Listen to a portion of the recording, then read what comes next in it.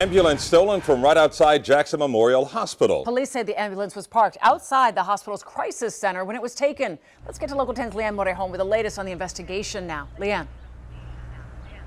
And the area right behind me is where that ambulance was taken from. You can see everything is quiet now. We know one person is in custody, but the question tonight is, why would he do this? Caught and cuffed after stealing an ambulance. That's what cops say David Bozeman, seen here in the black shirt, did on Monday morning. Miami-Dade police tell us this ambulance was stolen from the emergency bay at Jackson Memorial Hospital's crisis center.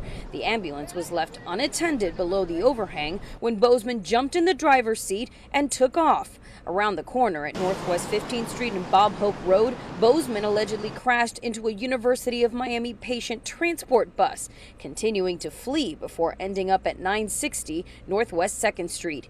It's where police caught up to their suspect and the stolen ambulance. You can even see one of the side view mirrors hanging on by a thread.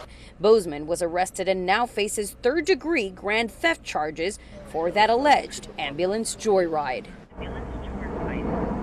And we did reach out to Jackson Memorial Hospital to find out whether Bozeman was a patient here and maybe took this ambulance upon leaving. They would not comment, citing patient privacy laws.